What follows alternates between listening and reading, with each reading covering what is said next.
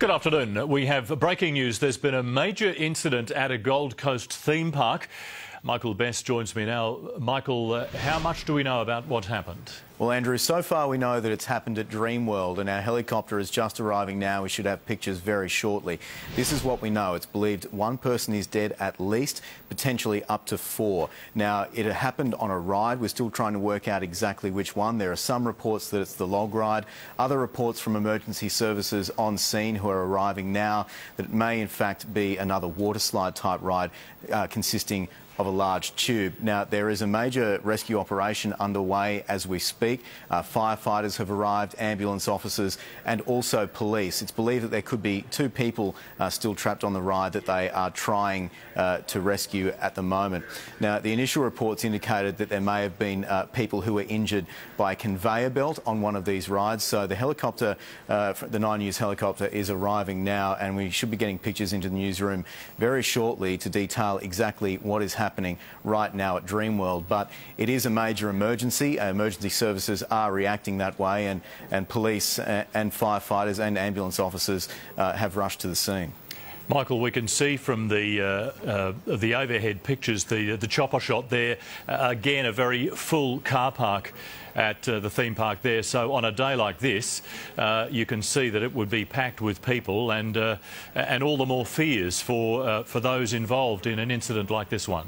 Absolutely. We know how popular those Gold Coast theme parks are. Thousands and tens of thousands of people go to them each day, and today is no different. It's a beautiful day on the Gold Coast. There would be plenty of holiday makers, families with their children there at Dreamworld right now partaking on those rides. Now, we do see some of them from these chopper pictures are still operating, so clearly we're still waiting to find out exactly what ride this emergency has occurred on. But that's what we're hearing from emergency services, police, ambulance officers and firefighters right now, that a major emergency has unfolded at Dreamworld that they are reacting to. And Michael, we've heard you mentioned that there are fears that there's at least 1 fatality, but perhaps more.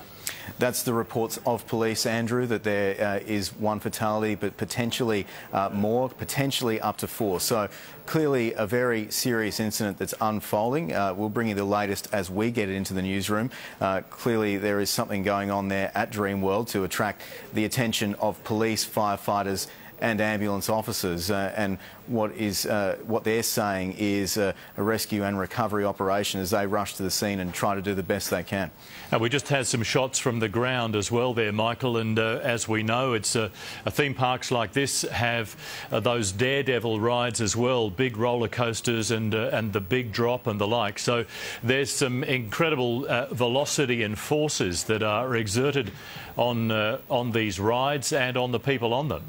There certainly is. A man actually was thrown or fell from the log ride at Dreamworld back in April. Now, he suffered injuries, but by and large, these theme parks are highly regulated. There is a huge amount of safety checks in place. They are maintained regularly. They have a reputation for safety internationally and around Australia, and that's because they are maintained so regularly, and there are so many checks, balances and pieces of legislation in place to govern them. So we're still trying to work out exactly what ride this emergency has occurred on at Dreamworld. Those initial reports we're hearing from police, firefighters and ambulance officers and staff indicate that at least 1 person has been killed and that there may be more, and they are responding. Here we see those large volumes of ambulances who have arrived to react to this incident there in the Dreamworld car park.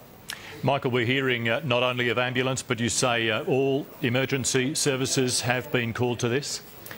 They have indeed, and now we're seeing where they're assembling the pictures that are just about to come into the newsroom right now. There's a major incident unfolding. Police have set up a line there, a cordon. It seems they're reacting to this major incident, and a rescue operation is underway there on what appears to be the conveyor belt of one of those rides, one of those large tube-type rides that people sit in where they have so much fun usually, but here we are getting indications that more than at least 1 person and potentially up to 4 have been killed in this horrific incident and awful accident at Dreamworld. We can see police and emergency services there.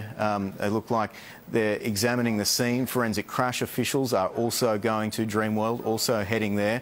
And there is a large amount of officers reacting to this situation right now on the conveyor belt, dealing with the horrible aftermath of this incident.